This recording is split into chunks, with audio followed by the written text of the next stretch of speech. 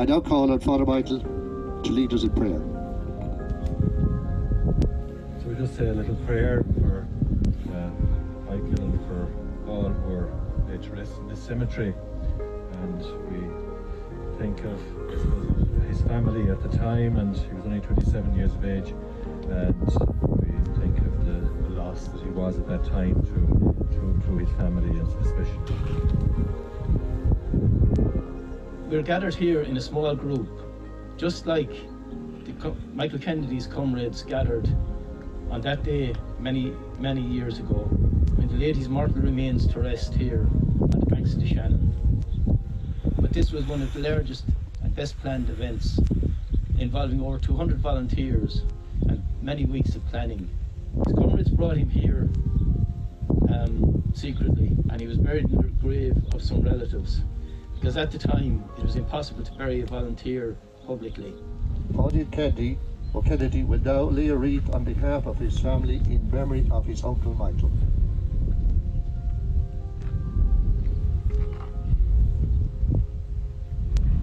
John Connors will lay a wreath representing Tipperary in the Decade of Revolution group.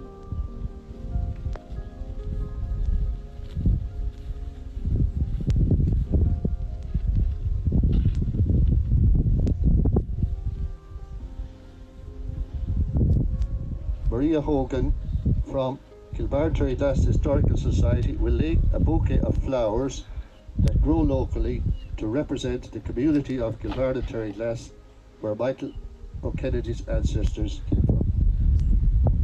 Now observe a minute's silence representing Michael O'Kennedy, all that have died during this decade of revolution, and all those who lie silent in this graveyard.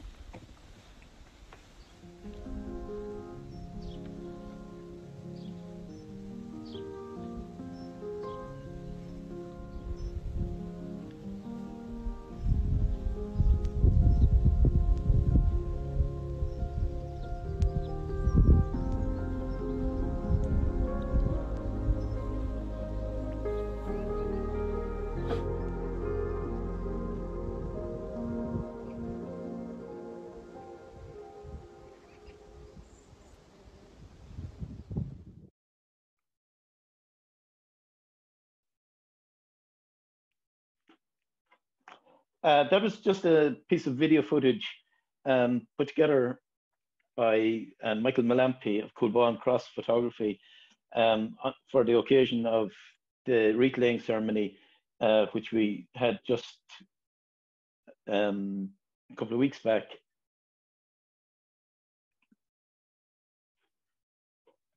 And it also incorporated some photographs from the Brendan Tracy archive of the unveiling of the headstone, which was commissioned by Michael Kennedy's comrades back in 1971, just after the 50th anniversary of his death. And we'll be looking at that later in the course of the talk. But I think Michael did a beautiful job on it, and it kind of captured the essence of what happened that day, and I suppose both days really. I mean, the picture there of Michael's comrades actually coming into Kilbarn graveyard, I think it was a very evocative look at what happened that day, just under 50 years ago now. The attack on Borrisokane Barracks was actually, I suppose it marked a turning point really in the War of Independence in Tipperary. Prior to that, you had sporadic attacks on either small groups of policemen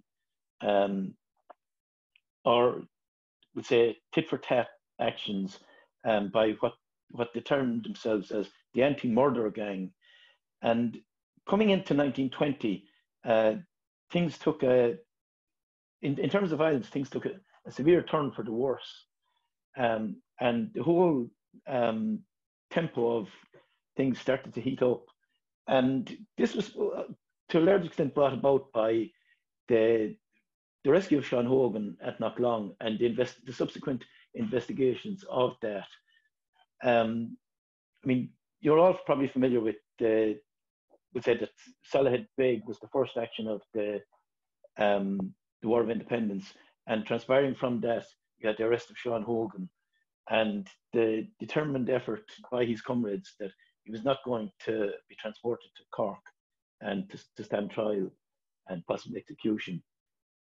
The rescue of Hogan from the train at Knocklong led to the deaths of 2 policemen, and the subsequent investigation, which was being led by District Inspector Michael Hunt.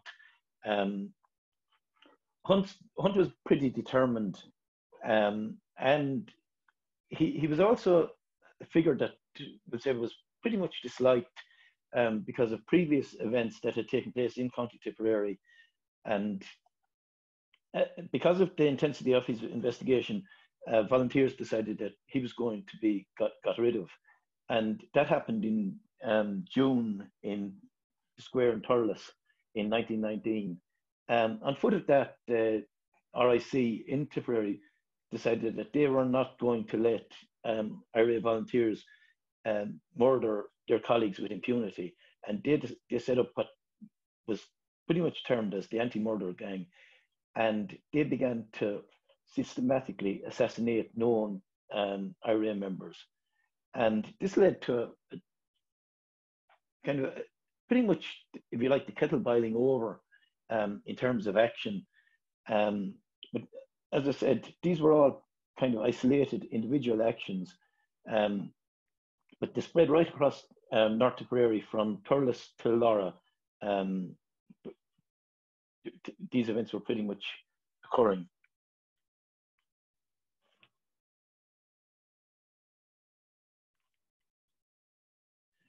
When we look at the planning of the actual attack on Borrisokane Barracks, the planning of the attack was put together by brigade staff led by Sean Gaynor of Nina. And there were actually several weeks of planning involved in it. First of all, there was the selection of the target. Would it be Rare Cross or Borrisokane? Both barracks were being examined in terms of location. They're both pretty sizable barracks. Both were in relatively isolated locations in terms of assistance from other barracks. Also, there was the logistics in relation to the attack. The method devised for attacks on barracks at this stage was to literally break an opening in the barracks, feed fuel through that opening, also put explosives into the mix in terms of either gelignite, grenades, whatever was available, sustained gunfire on the barracks, and we'll say to keep the garrison in the barracks busy while the barrack was being set alight through the use of the fuel and explosives. So fuel, explosives, guns and ammunition all had to be procured in sufficient quantities to press home an attack. Also being looked at was the manpower required, both to contribute to the attack itself and also to provide the various support structures involved. Excuse me. Also needed to be looked at was a route for the arrival and departure of those involved in the attack.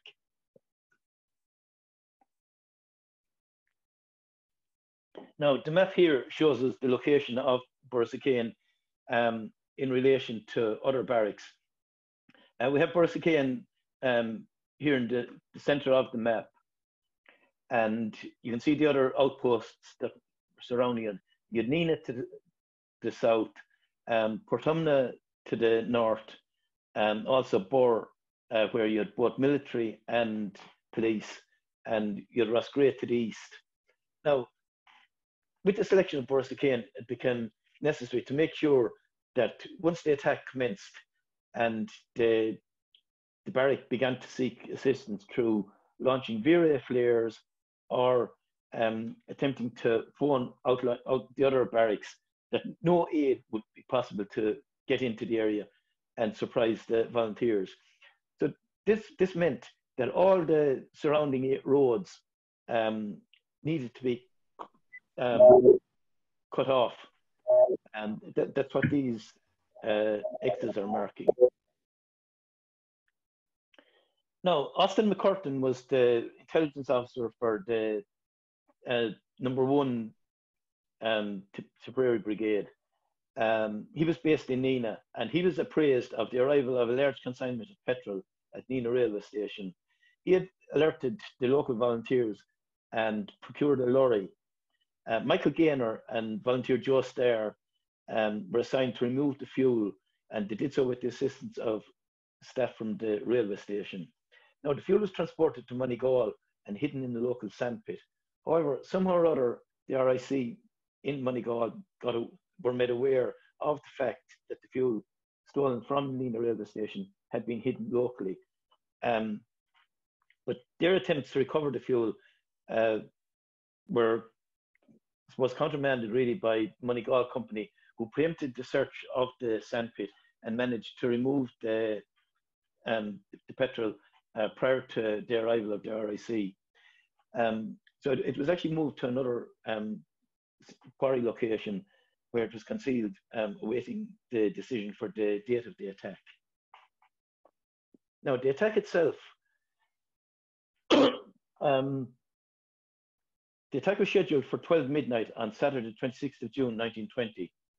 In the meantime, Frank McGrath, who was the brigadier the commandant in charge of the brigade area, was released from jail and arrived home, and he decided to take charge of the operation on the night. Over 200 volunteers from the North Tipperary and Offaly brigades were actually assembled and alerted to take part in the actual attack on the night.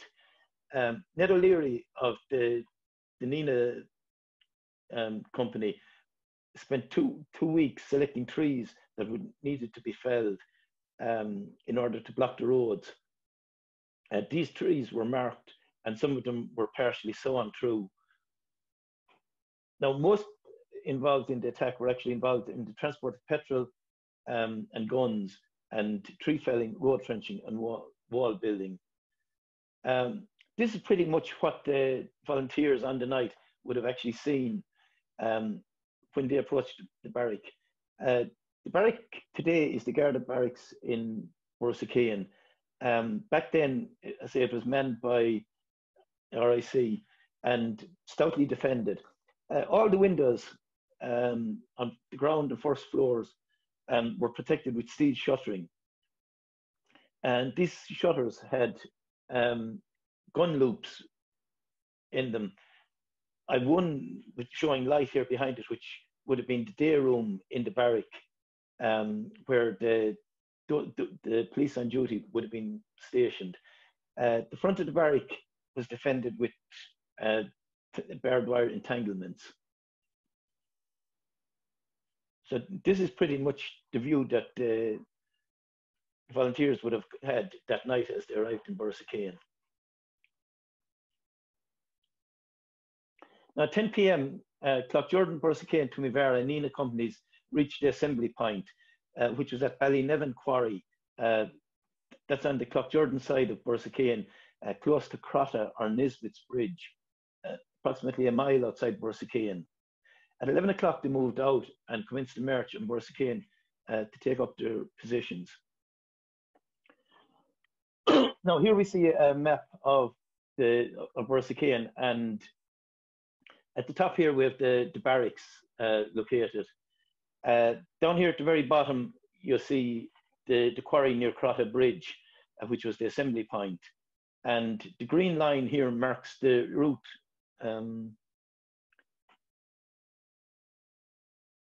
taken by the volunteers. Just on the outskirts of Borrisokane, they split into two. One group going across the fields here and taking a position here in buildings to the rear of the barrack. This was mainly comprised of men of the Tumivara company.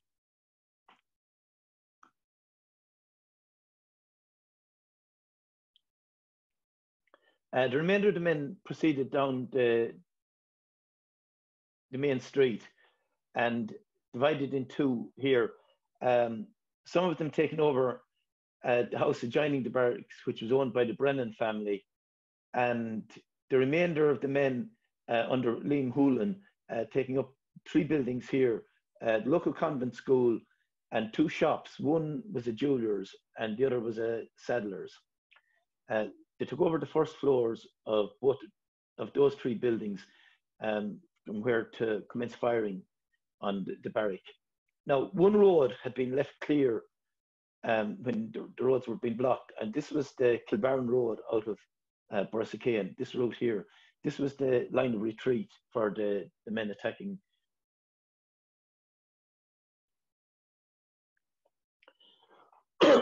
On the stroke of midnight, a whistle was sounded by Frank McGrath, who had actually set up his headquarters here in Brennan's house. And he was accompanied in the house at the time by men who were assigned to break out onto the roof of Brennan, through the roof of Brennan's, climb onto the roof of the barracks and break through the roof of the barracks.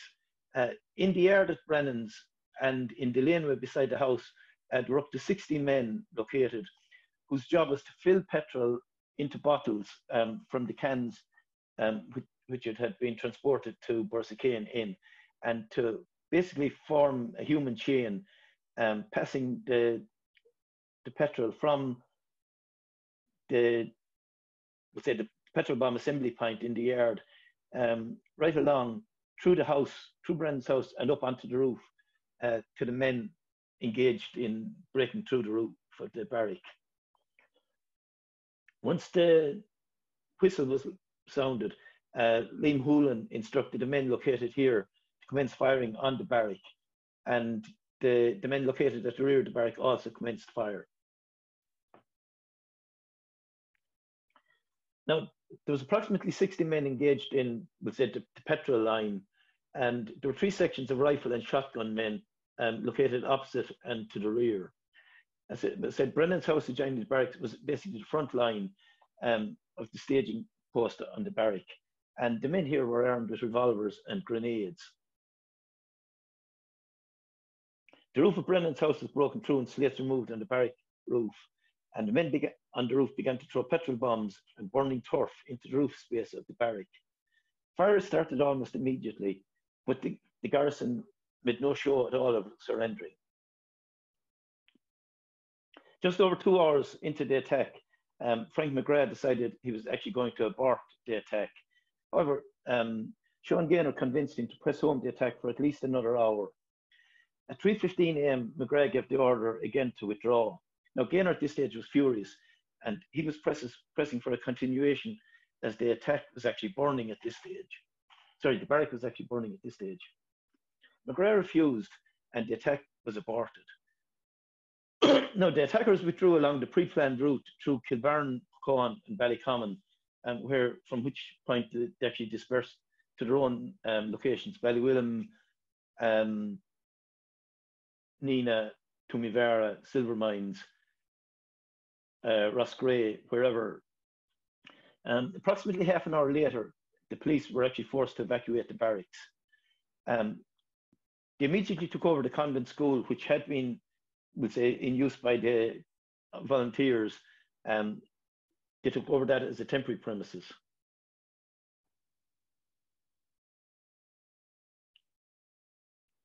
Now, if we look at who was actually in the barrack on the night, there were 16 men stationed in Borrisokane Barracks at the time of the attack. Most of these lived in the barracks, unless they were gone home on leave. The garrison consisted of 1 head constable, 2 sergeants, and 13 constables. And one of those sergeants was allocated the role of defensive barracks. In the event of the attack, as happened here, he would actually have, regardless of his rank, he would actually have taken over the defensive duties. And he would have had total charge of the barracks for the duration of the attack. Now, if we look at who was actually present in the barrack, head constable was John Moynihan. Sergeant William Lorden was actually the defensive barracks sergeant, and the duty sergeant was Sergeant Thomas Halloran. Constables were F.C. Byerly, Thomas Carson, Henry Chappell, John Dinan, Trevannion C. Fallon, Patrick Jordan, William Keller, Thomas F. Byrne, John F. Crump, Fred R.E. Curry, Thomas Donnelly, Martin Feeney, and Philip Kiernan.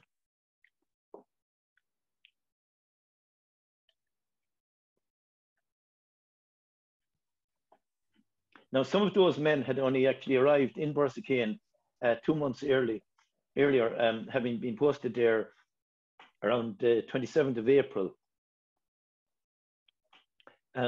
So it was actually a bit of a warm welcome, shall we say, for them into Tipperary and particularly Borrisokane.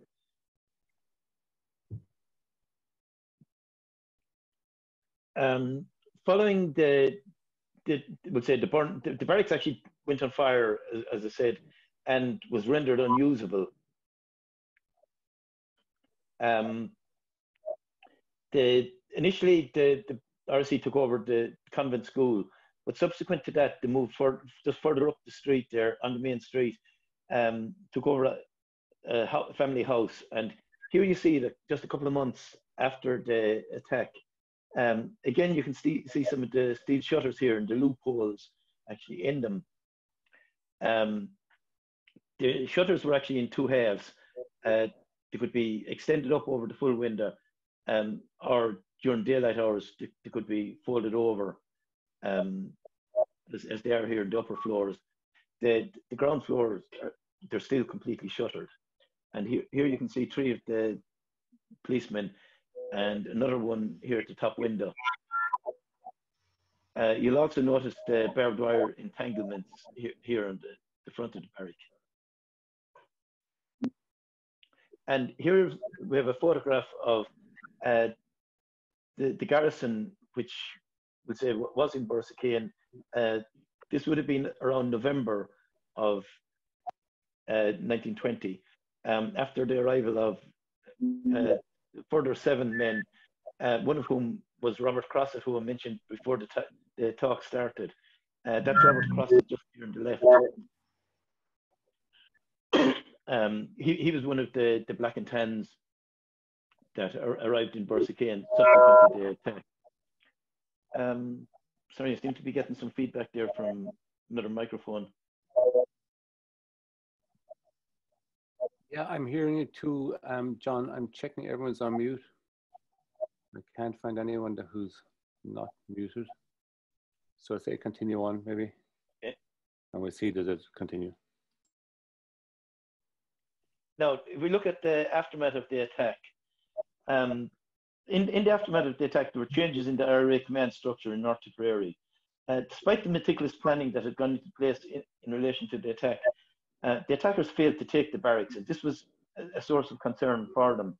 The object of the attack had been to take, in addition to rendering the barrack unusable, it had been the desire to actually take the barrack, capture arms and ammunition, which were sorely needed for equipping volunteers in the Tipperary area.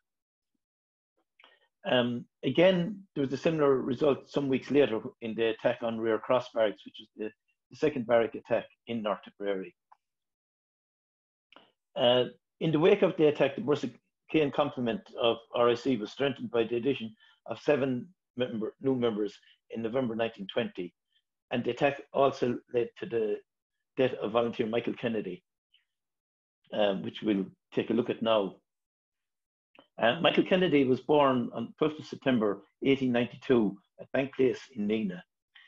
He was the second son of Edward Kennedy and Julia Toohey. Julia Toohey was originally from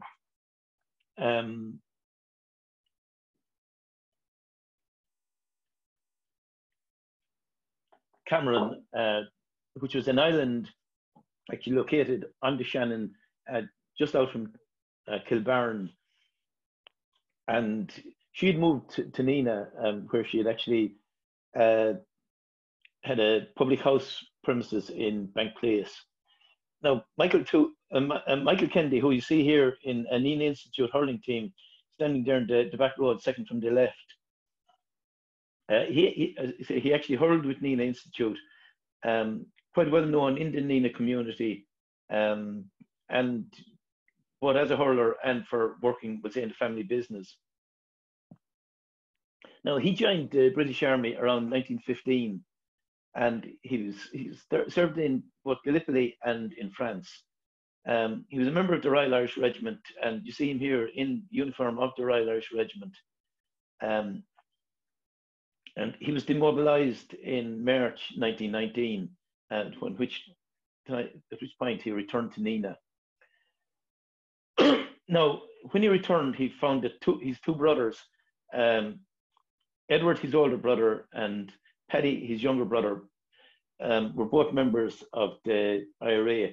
Following their example, he himself joined in August 1919. He acted as both a drill and musketry instructor for the 1st Battalion. And he was in the front line, basically Brennan's house in Borrisokane. Now, when one of the volunteers working on the roof received burns to his arm when some petrol spilt on top of him, Michael Kennedy immediately volunteered to take his place on the roof. Shortly after commencing work, pouring petrol through the roof opening, he received a bullet wound in his thigh. He was evacuated to Dr. Quigley's house for treatment. And subsequent to the attack, he was removed to Slattery's pub in Ballycommon, where after the attack had been aborted. Now, when he was brought to Slattery's in Ballycommon, Andy Cooney, who was pretty well known for his involvement subsequently in IRA activity, so he later became the chief of staff of the IRA. He actually cycled from Ballycommon to Nina to get medical assistance in the form of Dr. A.D. or Louis Courtney. When Dr. Courtney came to Ballycommon and assessed Michael Kennedy's condition, he immediately determined that Kennedy needed to be hospitalised, and he decided that he'd convey him to St. John's Hospital in Limerick. Dr. Courtney returned to Nina Hospital, or Nina Workhouse, and he got two of the nuns, Sisters of Mercy, from the hospital to come back to Ballycommon with him. And he decided he'd drive him himself in the company of the two nuns, hoping that their presence in the car might deter the military from making too serious a search, because he knew at this stage there would be bound to be checkpoints.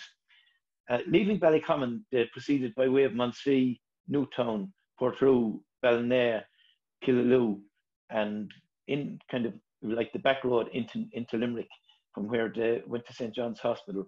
Along the way, they were actually stopped at three different points. Once at Newtown, again at Portrue, and again on the bridge in Killaloe. And to prevent Michael Kennedy drawing attention, Courtney had actually refrained from giving him any morphine. So Michael Kennedy was actually in severe pain the whole way during this journey, which he managed to, let's say, carry himself pretty well, and they managed to talk their way through the checkpoints at each of the 3 points. They were stopped without any great difficulty. Now, he was admitted to St. John's Hospital under the name of Michael Gleeson, where he was described on the admissions register as being a labourer from Ennis. However, despite the best efforts of Surgeon Roberts and staff in the hospital, he actually contracted sepsis, and he succumbed to his injury on the 23rd of July, 1920. Now, here we see the death cert for Michael Gleeson, as he was listed. He's described as being a bachelor, 29 years of age, a labourer. It says he was wounded in the thigh, and septicemia was the cause of his death certified. It's signed by Manager Hayes, the occupier of St. John's Hospital, and it's listed as July the 23rd, 1920. Now, if it became known in Nina that Michael Kennedy was actually, after dying as a result of the Borrisokane attack, The family home would probably have been burned, and possibly other premises connected with some of the Nina volunteers could also have ended up in flames. So the funeral took place in secret, with just a few of his comrades opening a grave in the old cemetery in Kilbarn, which had actually been used some months previously for the burial of a family relative. One of the Tuohys had been buried in that grave. Michael Kennedy was the first North Tipperary volunteer to die in action. He wasn't the first volunteer to be killed, but he was actually the first one to die, we'll say, in military action. And a headstone commemorating him was erected by surviving comrades in 1971. The occasion of that unveiling at the headstone was very much a healing of old wounds, and it saw the coming together of, we'll say, comrades from both sides of the Civil War divide. And if we look at some of the photographs from that day, here we have General Michael Joe Costello, a native of Cloughjordan, who was a member of the Free State Army during the Civil War. He was actually, he's pictured here actually delivering the oration at the unveiling of the headstone. The erection of the headstone was actually organised by Michael Gaynor, who he'd been on the anti-treaty side during the Civil War. And here you see Michael Kennedy's comrades from both sides, say, of that divide, marching into Kilbarn on that Sunday back in 1971. Some of you may recognise some of the faces in that crowd. And here we see Con Spain, who was a member of the number 1 brigade, unveiling the headstone on Michael Kennedy's grave back then.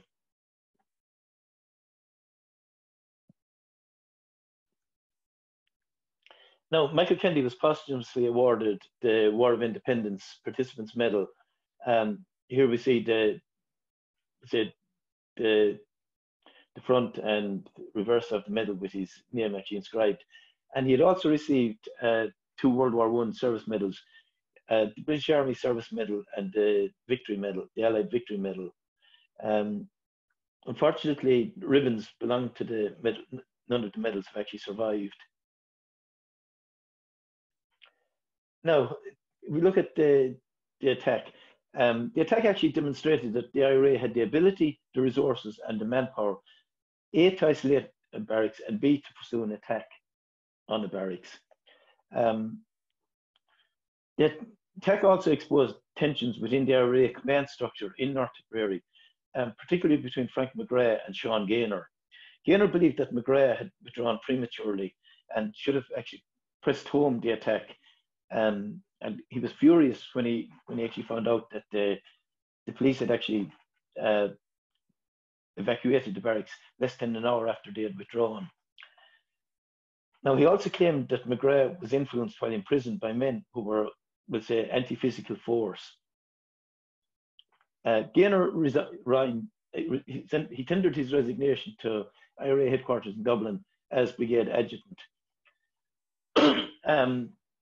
However, a reshuffle within the brigade was actually ordered by headquarters, and Gaynor was appointed brigade commandant, replacing Frank McGrath. Vice commandant being named as Liam Hoolan, and the adjutant for the brigade as Ned O'Leary. Now, Frank McGrath was appointed in charge of Republican courts and police in the area. The change in command structure was probably more effective due to the respective strengths of both men. Like Frank McGrath would have been seen as an excellent administrator, and really would say administering the court system and charge of the police was actually an ideal role for him.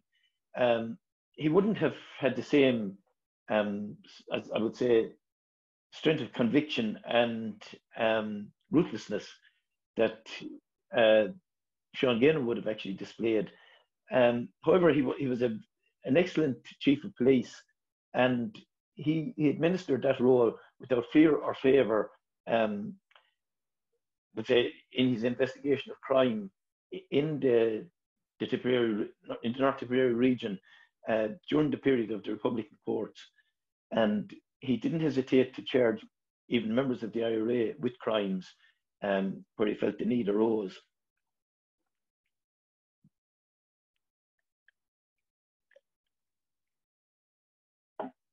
Sean Gaynor would have been much more militant in outlook, and he possessed, I suppose, a degree of steel and ruthlessness needed for any commander in the field to, would say, see through the work that he deemed necessary. I mean, some months later, he didn't hesitate to order the execution of two RSC men, very young RSC men that were actually captured by the brigade at Lisbonny. He also was involved in the Motherany ambush, which saw action against the Borrisokane garrison again some months later. The loss of Michael Kennedy, I would say, was a pretty severe loss to the brigade area. He was one of very few with formal military training. He'd spent 3 years in the British Army in some of the main hotspots, we'll say World War I, Gallipoli and the French front, where he intense experience under fire. We see from the way he volunteered to go onto the roof in Borrisokane that he had undoubted qualities of both leadership and courage. And I feel myself that he possibly would have been a very effective had he survived and been put in charge of the active service unit or the flying column.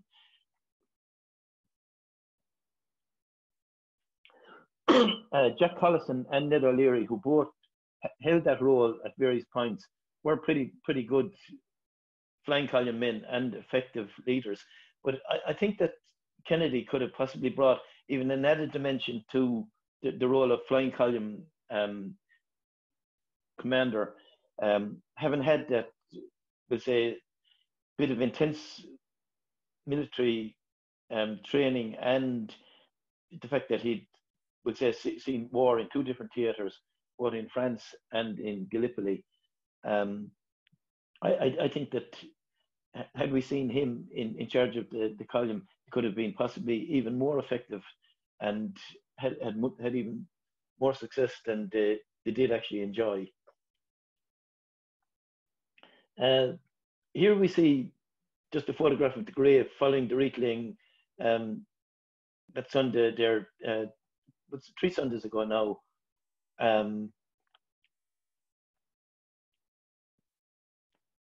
The talk tonight was made possible because of sponsorship. Both Kilbarn and Terry Glass Historical Society and ourselves in Tipperary in the Decade of Revolution received from Tipperary North County Council, and that sponsorship in turn comes through Department of Culture, Health, Heritage and the Gaeltacht.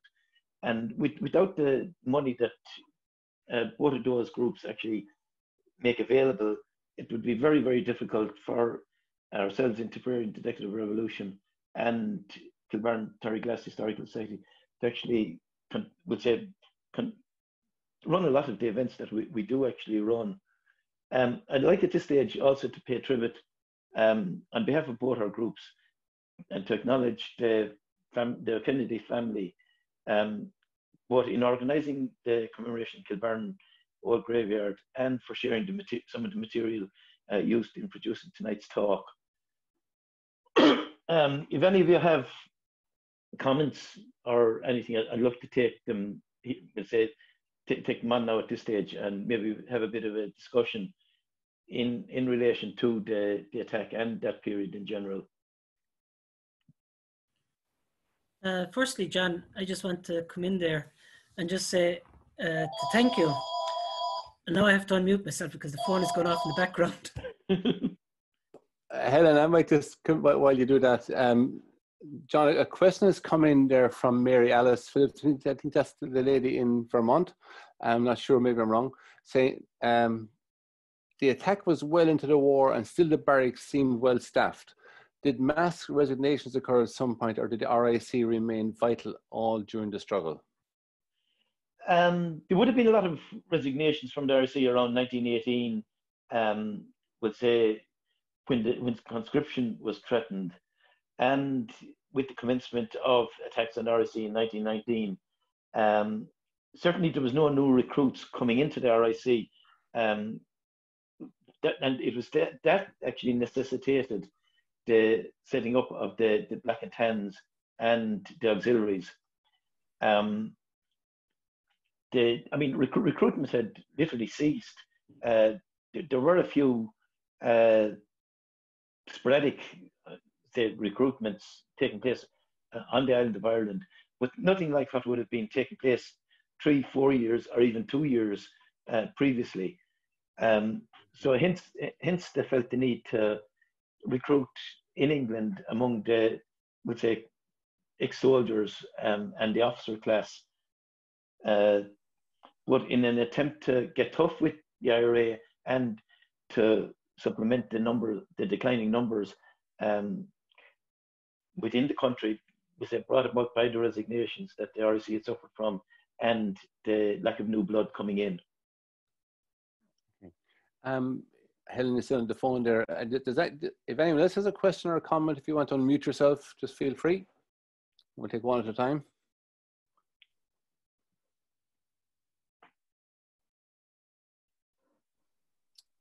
John? Yes, Tom, yeah.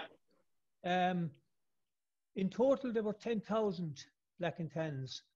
They started coming in numbers in March 1920, but the first pilot group were brought in January 1920. But overall, about 10,000 Black and Tans. Now, the irony is they were still recruiting after the treaty. The last Black and Tan would have been hired at the end of December 1921, after the treaty.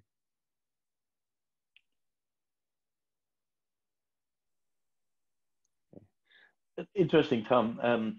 You would have thought that once the treaty negotiation commenced, that recruitment would have ceased.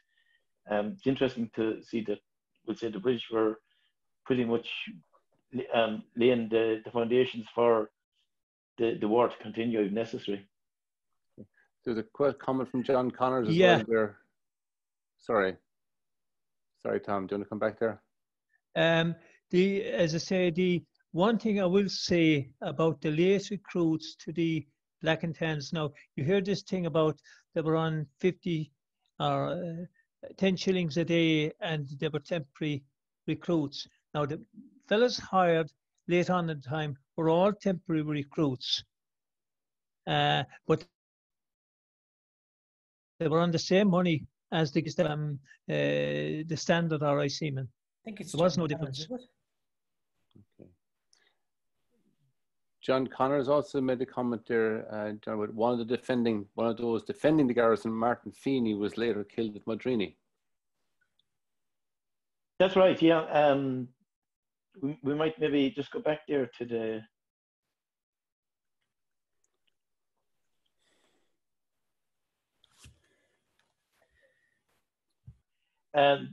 Martin Feeney was, I think, a native of Roscommon, or he was up the Midlands anyway, and he actually tipped off he was feeding information to the IRA, and he tipped off one of the IRA scouts that the local garrison in Borrisokane would be heading to court in Cloughjordan on the day of the ambush. And unfortunately, Feeney actually paid for his life, paid with his life on the day. And again, it was like it was a particularly dark aspect of the Mother Any ambush.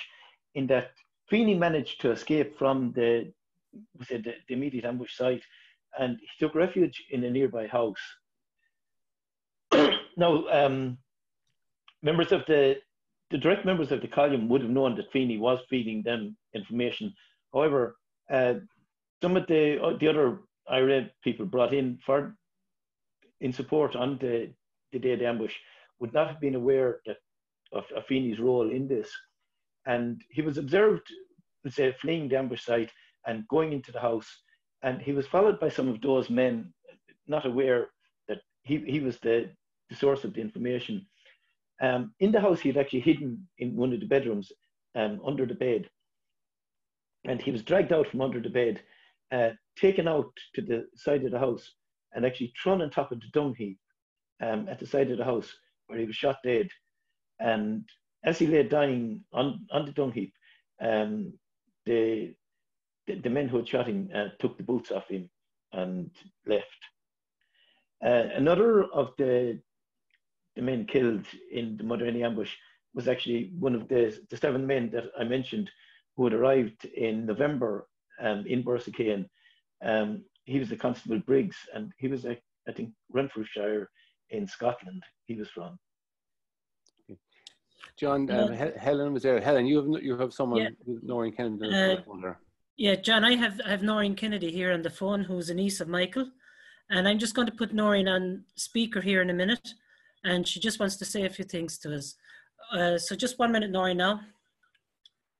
Hello, Noreen, you're on speaker now. Is that going to be? No, this is Noreen O'Kennedy here. And I want to thank you very specially for this marvellous programme about my uncle. But now I have a few little things to add to the story. First of all, the medals were found last week in Bank Place, out in a back, what we used to call the turf house. And they're in the possession now of Body O'Kennedy. You only got them last week. So now that's one little bit. The other bit was, I spent a few years in the convent in Mina. And I knew there a sister, Elizabeth Maxwell. She was the nun, or one of the nuns, that Louis Courtney brought with him to the hospital in St. John's. And she used to speak to me about my Uncle Mick. But she said very little, just that she went in with him. And the other thing that wasn't mentioned was, they say that Michael O'Kennedy's mother could never let on that was her son, and that she sat on a chair at the end of Bank Place as the funeral passed down what we would then know as Pound Street, as her son was being transported off out to be buried. So listen, these are just little asides to the story. Thank you very much. But the medals have been found, and I haven't seen them now, but I heard about them from Paddy last week. So thank you very much for a most informative programme, and I certainly will have to get copies of it for all the rest of the O'Kennedys who were not as lucky as me, because Jerry Flynn did it all for me. Thanks very much, and a great job. Noreen, thank you very much. And it is actually a privilege. And again, I think it's working with the likes of John and that has made this possible. But it's also the fact that the family has been so helpful. And just looking at the photo of where Michael is laid to rest, he's looking out over Lough Derg, and I think it's just there's feedback there somewhere. Yeah, the phone's still on. Yeah. Just to thank you, Noreen, and it is a privilege to have you join us here today. John, you might like to take over from here.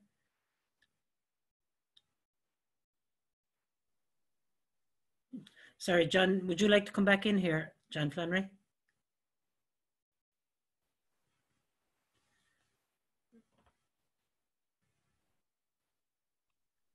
Niall, is that working? I don't know. John, can you hear Helen speaking there? No, he had headphones in, so maybe he's taking them out. Hello, John. Sorry, can you hear us? Yes. I can hear you now. Yeah. Yeah.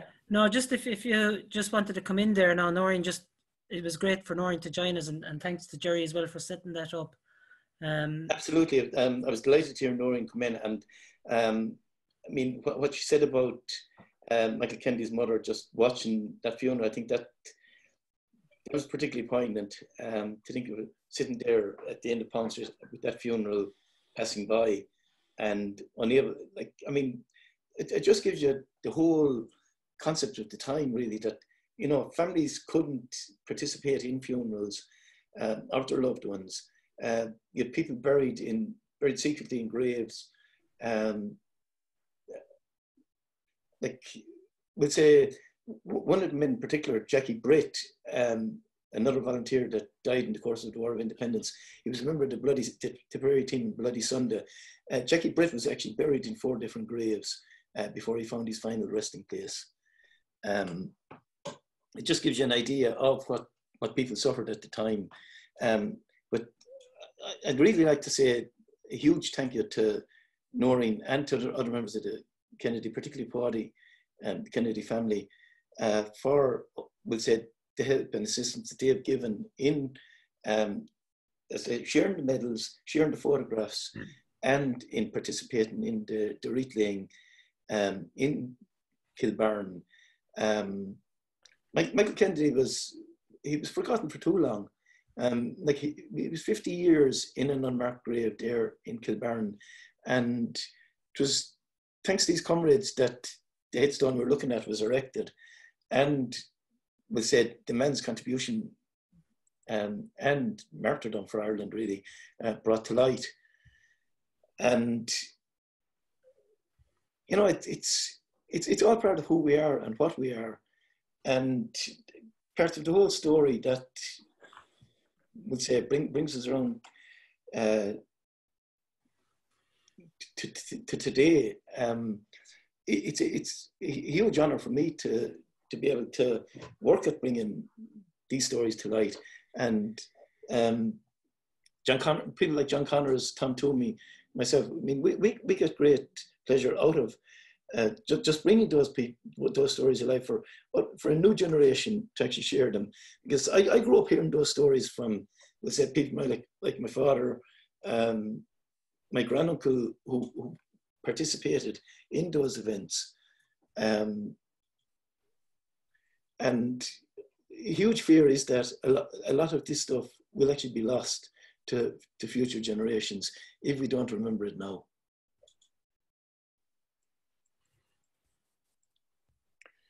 Okay.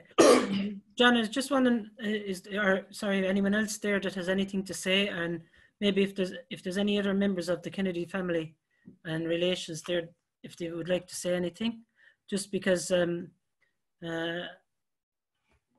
just if you have it would be interesting just to hear from you if anyone wants to say anything else. Just before anyone else comes in, Helen, I'd just like to also mention, in the course of the talk, I mentioned that,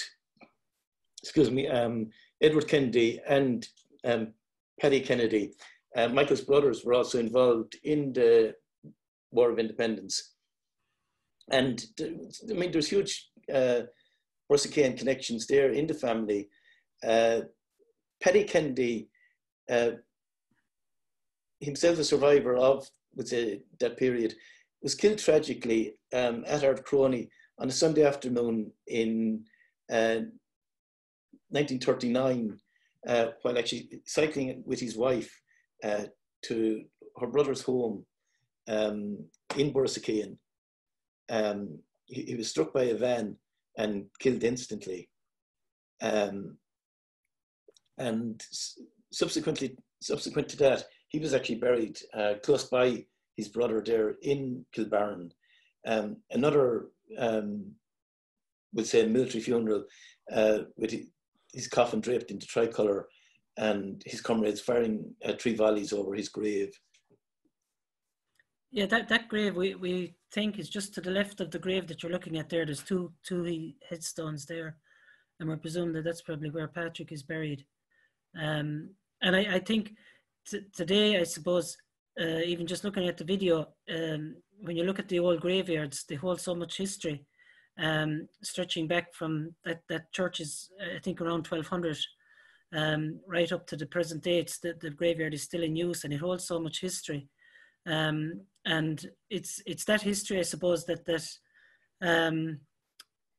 I think when you look at Michael O'Kennedy as well as many others, and you see that we're fighting in the First World War with the British Army, and then the history that followed after that with the War of Independence, the Civil War. It actually shows the complexity of our history, and I think what you're doing, John, it gives us a chance to understand it. That it's not straightforward, none of it is, and just to thank you again, and I'll just pass it back to you, John, if you wanted to just say another few words. Thank you, Hilton. I said at the outset there, it's working with groups like yourself, would say, in local history societies, that would say allows us to be as effective as I think we actually are in bringing these stories to light, particularly bringing them to light within the communities where they actually happened. I mean, it was fantastic to go down to Kilbarron with yourselves there 3 Sundays ago, and lay the wreaths and the flowers there on that day, and to have you host this talk here tonight.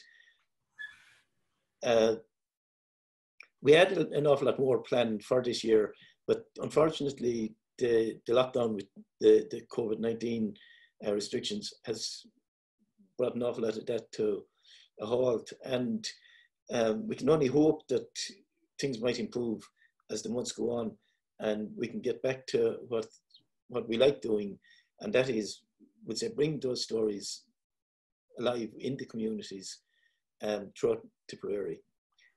And on that point, sorry for interrupting you there, I just wonder, would it be useful to ask people now, Helen, how they found the whole experience of like watching a talk over Zoom? Just briefly, do you want to give it a thumbs up or a thumbs down, or just or any comment? Yeah, I think yeah, because this is our first Zoom talk, and we hope we won't have too many more, as John says, that we can get back into the halls or out in the fields or wherever.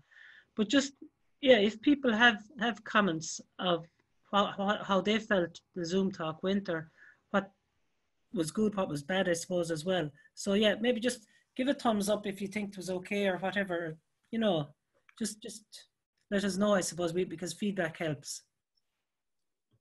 Hi, Helen and everybody, Padraig Laffin here from Dublin, Foxrock. Thank you very much for letting me partake in this. I really got into it because I wanted to see a bit more about the mechanism of Zoom talks like this, because we plan to do them ourselves. But I found the topic tremendously interesting, and I have to congratulate John and everybody concerned on the research and the detail. So it turned out to be tremendously interesting. I couldn't say anything bad about it, but I just want to make one tiny comment, because I have kind of interest in the technology, and it's just in case anyway you didn't know, John, a difficulty with Zoom is, I think that it runs at about 10 frames a second, and when you're playing any kind of ordinary video through it, you get this kind of stop-start thing. If you want to avoid that, if you get your videos converted to a slower frame rate, they kind of will run smoothly. I think they may run smoothly as well if you click on optimize for video, but I was trying to do some stuff myself and I found that, but you only had a tiny piece, and it didn't really matter, and the fact that you see it like that it's fine. But it's just I've been going through things about Zoom and what's involved in it, so I just share that with you, but it's not a criticism in any sense or form. I enjoy the whole thing tremendously, and for a complete outsider to just get a story like this from an area like that, tremendously interesting. Thank you very much. Thanks, Padraig. Thank you. Appreciate the comments. I think, like as Padraig said, you know, it's the research that goes in there, and as Noreen and John taught me earlier in the week, you know, you think you have all the research done, and then someone finds a box of medals in a shed. So there's history being found every day, and I suppose maybe we all should look in our attics and sheds, because it adds so much to the story. John, there's some lovely comments coming in. I'm hoping that you're seeing them as well, from people, very, very positive. And it's been great to be able to do this tonight. so I don't know whether you want to finish up, John, or what, probably shortly, because I know Zoom probably only takes our attention for so long, but it's been a fantastic, the hour has gone by, I think, pretty quickly. And it's There's one, yeah. Sorry, Helen, there's one comment there from someone inquiring when will it be available on YouTube? And I suppose we'll have to look at that. That could take a week or so, because we have to look at uploading it and maybe having it as a private video where we can just share the link with members or attendees, but you can discuss that over the next few days. Okay. Yeah, well, I'm aware that there's a lot of people that haven't been able to get on here tonight and are hoping that it will be on YouTube. So, to be honest, I would like us to make it available as much as possible. Mm-hmm. Yeah. Because really, you know, it's sharing our history is what it's about, and I think the further we can share that, the better. Yeah. Yeah. To everyone that has joined us tonight, I'd like to say a huge thank you, and particularly to everyone that's put up comments there. It's, you know, it's nice to get a bit of feedback and see what we're doing right and what maybe we can do a bit better.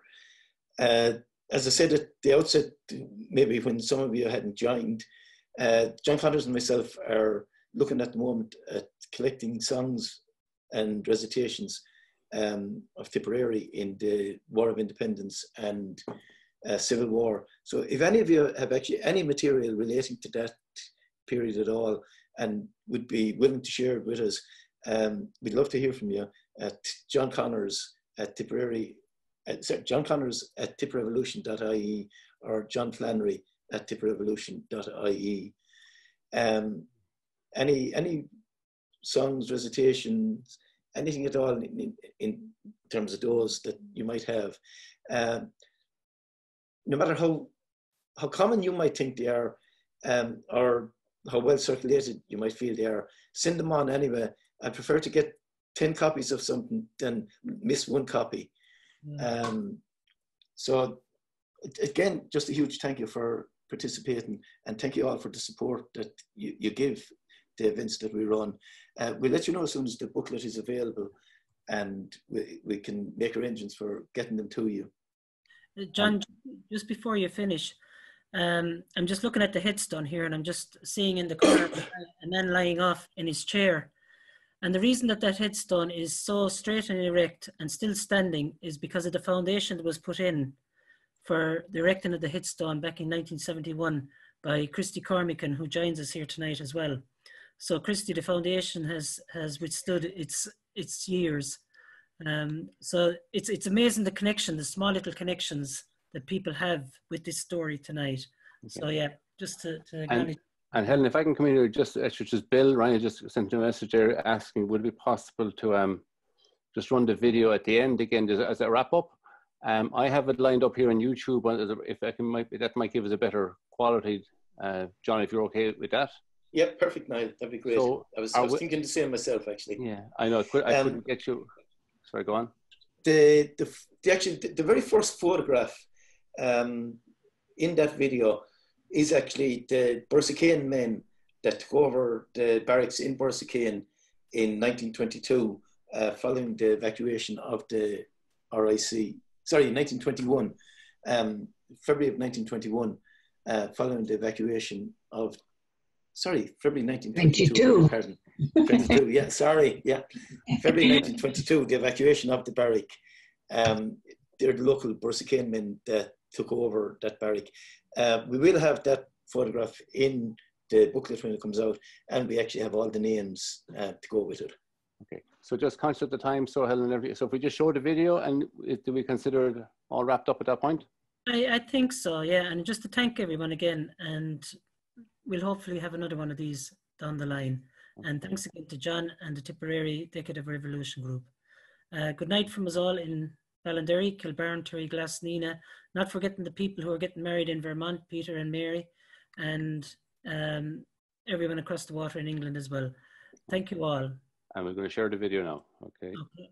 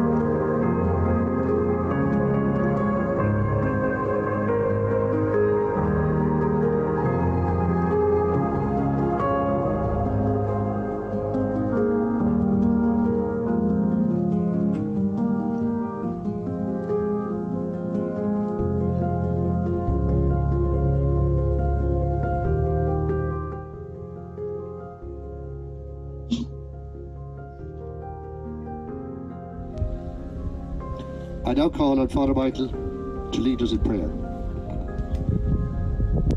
So we just say a little prayer for Michael and for all who are laid to rest in this cemetery, and we think of, I suppose, his family at the time, and he was only 27 years of age, and we think of the loss that he was at that time to his family especially. Gathered here in a small group, just like Michael Kennedy's comrades gathered on that day many years ago, when they laid his mortal remains to rest here on the banks of the Shannon. But this was one of the largest and best planned events, involving over 200 volunteers and many weeks of planning. His comrades brought him here secretly, and he was buried in the grave of some relatives, because at the time it was impossible to bury a volunteer publicly. Audion Kennedy will now lay a wreath on behalf of his family in memory of his uncle Michael.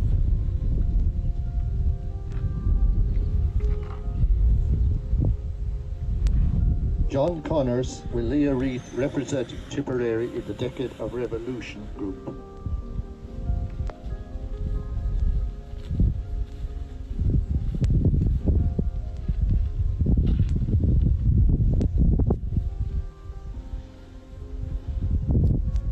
Maria Hogan from Kilbarn Glass Historical Society will lay a bouquet of flowers that grow locally to represent the community of Kilbarn Glass, where Michael O'Kennedy's ancestors came from. Now observe a minute's silence representing Michael O'Kennedy, all that have died during this decade of revolution, and all those who lie silent in this graveyard.